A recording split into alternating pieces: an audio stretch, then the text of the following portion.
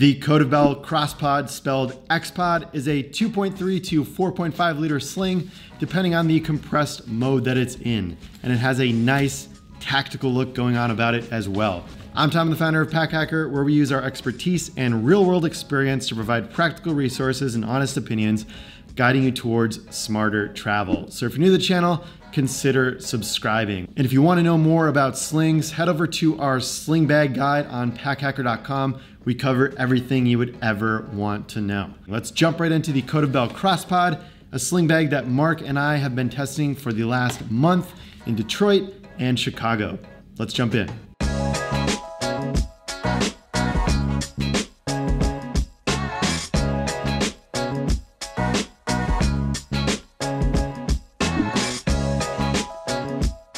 Kicking it off with the material and aesthetic, there is a lot going on with this sling bag here. With all these straps, these strap keepers, zippers, and zipper pulls going on, definitely seems like a lot and a bit confusing at first, but everything here has a very specific function, and we're gonna get into every last detail in this review. From a branding perspective, there's a simple black on black CODEOFBELL logo and mark going on here, and then we have them on the buttons as well. Also on the Hypalon pulls here, the Hypalon zipper pulls, we've got CODEOFBELL there. On the other side, we have the small logo mark as well. So from a branding perspective, definitely like that. Not a ton going on, and overall it's pretty minimal. Now, if we open the bag up, there's just one more place for a logo here on the interior of this front compartment.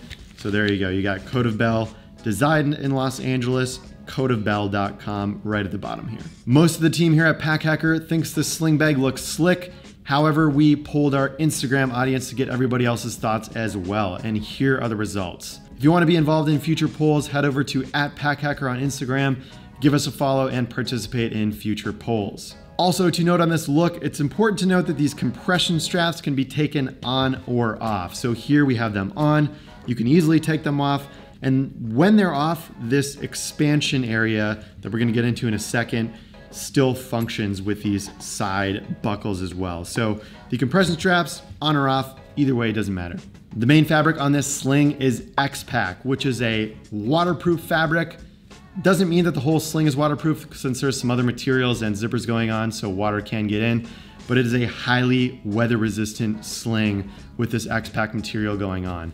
It is a strong fabric, it is lightweight. The only thing is that it's a little bit easier to puncture than, say, something like 1680D ballistic nylon, which is that thicker nylon that's kind of in a square pattern. But if a puncture or a cut does happen, there is a diamond ripstop going on here, as well as a square grid ripstop as well. So any punctures or pokes that happen will not spread due to the engineering and design of this material. At the time of this review, the X-Pod is available in 3 different colors. So we have the black here.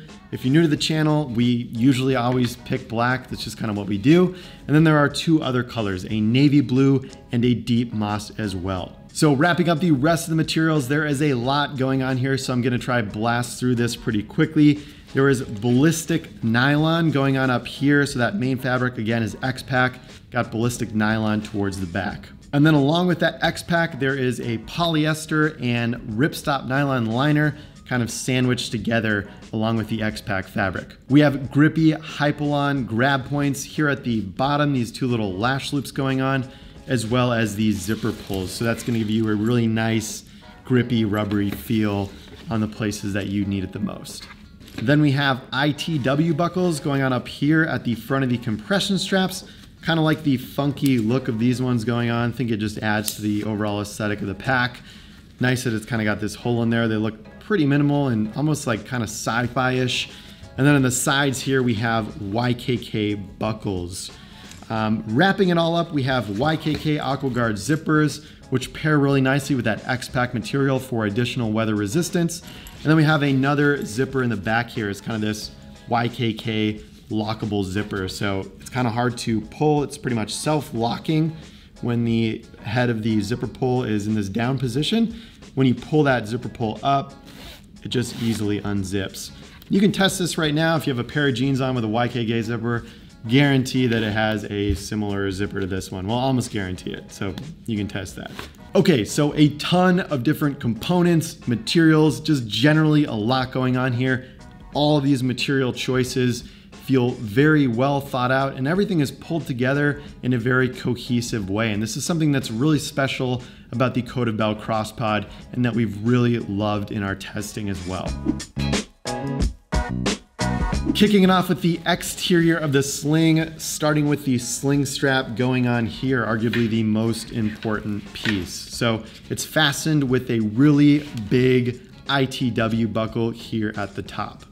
This is pretty great if you want to wear it fanny pack style, and it's positioned right in the middle so you can easily strap this to your back, grab those straps, pull it around your body. So that's a definite plus there. And it also works quite well in sling style as well. Some other giant buckles that we've seen on slings we've noticed can kind of get caught on your shirt.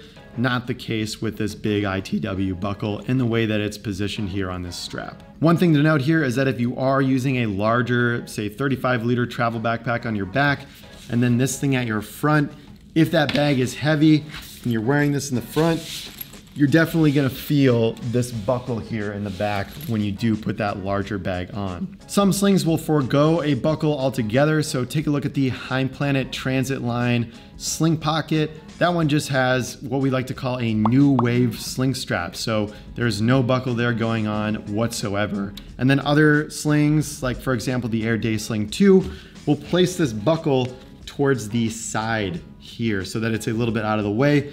Makes it easier to wear the sling on your front and a larger backpack on your back. This is more of an observation rather than a con. It's just something to note if you want to use it with a larger travel backpack. CODEOFBELL does have a note on their website that pertains to this buckle here, and it says, new stock will come standard with self-locking magnetic buckles for the shoulder strap. So maybe in one of the future iterations, we will see kind of a magnetic buckle going on here. We've got this ITW buckle for this one. From a strap management perspective, there's also a lot going on the front here. So some slings and some waist packs will kind of forego any type of strap management, and then you've just got these two extra pieces of slack laying around. But CODEOFBELL has handled this in two ways with the CrossPod. We have one elastic loop going on here, which is nice to kind of keep this going on. You can keep this in the middle. It'll, not give you a loop like this when you're using it. And then on the side here, there is a plastic clip as well that will either stay with this, kind of fasten like that.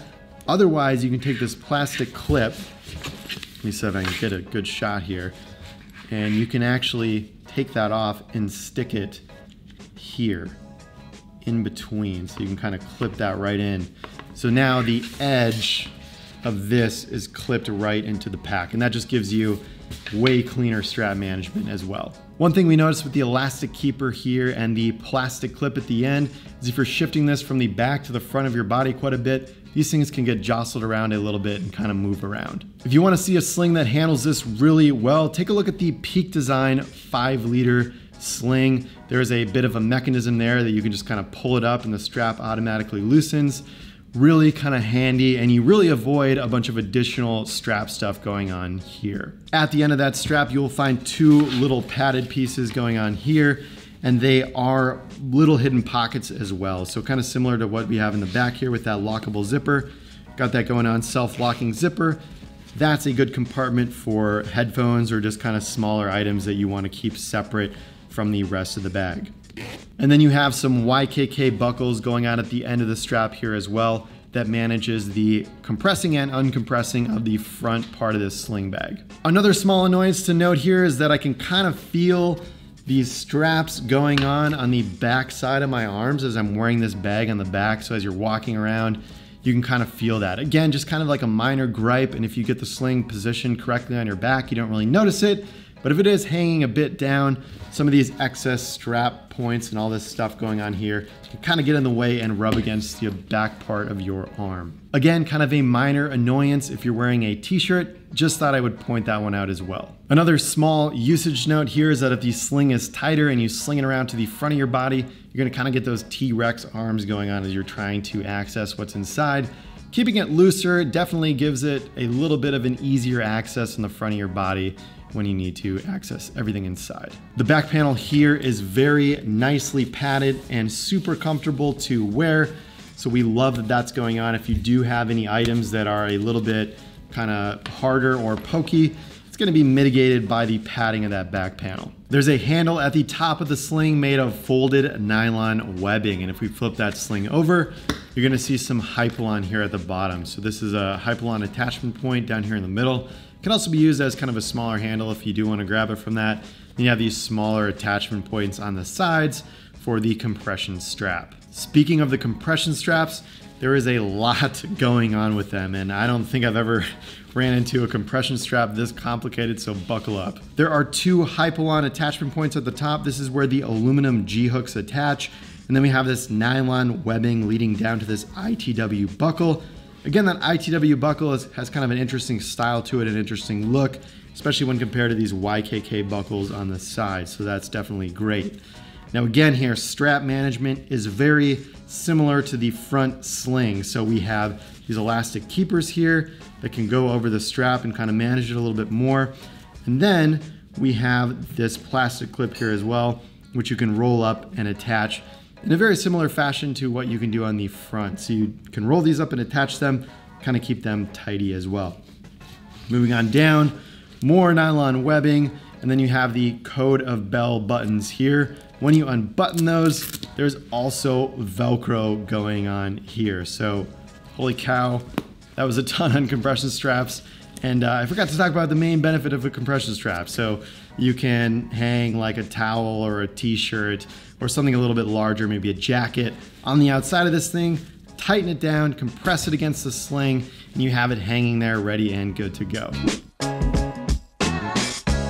Moving on to the interior of the bag, starting with the hidden pocket on the back. This is against your back, arguably the most secure pocket and great for flatter items. So we just pull out this YKK zipper out of the zipper garage, and we got a nice kind of pocket back here, perfect for a passport or other flatter items that you want to keep secure against your back. Again, this pocket is very similar to these side pockets with these concealed YKK zippers on the sides. Moving on to that compressible compartment in the front, there are two different ways to access it. So the first is great to access when it's in compress mode. So you just kind of unzip this from the top, and there you go, you have access. Inside here we have a YKK hook that's going to be able to hold on to keys. So you just kind of push this down when you want to take the keys out. Very quick, very easy to manage. Other than that, this pocket is pretty much a giant compartment. So inside is a jacket, really nice to kind of compress and pack one of these up. This is the Patagonia Storm Racer, really kind of lightweight rain shell going on. And then you're just left with this nice, beautiful orange interior. Very easy to see any darker black gear going on the inside here. Creates a nice pop of contrast, since most of your gear probably isn't blaze orange, unless you've got everything really color coordinated with blaze orange. In that case, send us a photo because that'd be really awesome. So when we unbuckle these straps at the top and on the sides, this is kind of what holds it rolled in place, the sides here. And then we unbuckle these compression ones so we can get access to the zipper. So unbuckle these side ones. And then you just have a massive compartment going on here. Again, this brings the liter capacity, almost doubles the liter capacity of this sling. So if you want to put a water bottle in here or a jacket, really kind of compress it down with the compression straps and these side ones. Now, if you don't want to utilize this space, it's easy enough to zip this closed, give this a fold and roll over, and then attach these side buckles here to kind of keep this compressed. And you can tighten that down or loosen it based on what's inside. So a really modularly sized pocket going on here. Really love that, a lot more than I thought I would. So we kind of got this, unboxed it at the beginning. We're kind of like, what the heck is going on here? But in actual use, it's nice to have that versatility, and you can load it out specifically for your needs for that day. So when in fully compressed mode, you can kind of see that fabric folded on the inside here. That's the fabric that will uncompress and make this pocket really massive. Lastly, the main compartment on this sling is the zipper that's closer to you than that one of the front compartment. Unzip that and you have a very nice open space with an orange interior. There are two zippered mesh pockets on the front and one zippered mesh pocket on the back. So we tested this with a couple items. Nintendo Switch does fit in there. A lot of people ask us about that, so I wanted to make sure to show that kind of in the main compartment here. You could also add your phone here, really anything else. And one of the things that I really love about these mesh pockets going on here is that you can leave them open for taller items. So if you want some kind of division or segmentation inside, leave that open and you have that additional space. So we got just a pack of Orbit gum inside of here. And then if you want something that maybe you need to access a little bit less, maybe you got some first aid items, maybe some wet wipes, just things that you need on occasion, keep that zipped up here, nice and low profile in the front as well. So two different kind of carry modes for that. Leave the pocket open to add a simple division inside of the sling, which a lot of other slings do, or zip it fully completely shut if you don't need access to that item a lot. And then again, it's got that smaller mesh pocket towards the back, some field notes in here, as well as a pen. Love taking notes, getting those ideas down on the road. If you do want a quick pro tip on these zippers, I'd recommend placing the double set of zippers on each side. So maybe you create a mental model in your head. On the right-hand side, you've got the two zippers that will open the front compartment. On the left-hand side, you've got the two zippers that will open the one that's a little bit further back and closest to you. So little pro tip on zippers, kind of keep those away from each other. So if you have them all in the middle here, there's just kind of a lot going on and it's hard to tell which zipper belongs to which zip. At the time of this review, Mark and I have been testing the CODEOFBELL X-Pod over the course of 1 month in Detroit and Chicago. Overall, we really like the look and feel, all of these smart features going on that allow us to customize the sling based on our needs for carry for that day. Really dig all that, some high quality materials going on here as well. So to wrap this thing up with some pros and cons, there is a lot of innovative design that feels really intuitive. The sling is very comfortable to wear with this back panel across your chest once you get it situated right, and this stuff is no longer kind of rubbing on the back of your arm. Lastly, there are some great organization options inside of the main compartment of the sling with those mesh pockets, as well as the ability to expand that front pocket for larger loadouts. On to some of the cons, there is a lot going on that's a little bit complex and could be overkill for some people. The strap management system can kind of come undone easily as you're flipping the sling from the front to your back. And lastly, it is a little bit large in the fully expanded state. So the X-Pod has a pretty low profile when it's compressed. When it's expanded, it definitely gets out there and the profile gets pretty large. Just remember that this expandability is optional. CODEOFBELL has taken the idea of a sling and souped it up to make it so much better and more functional. Although there's a lot going on with the sling bag, everything has a purpose, and once you start getting used to it, it all feels quite intuitive to use. Although we have a couple of minor gripes, overall the X-Pod is pushing the boundaries of what a sling can be, and we really love that. So there you have it, our review on the CODEOFBELL X-Pod. We would love to hear in the comments below what you think of this thing. Thank you for keeping it here at Pack Hacker, your guide to smarter travel. We'll see you in the next video.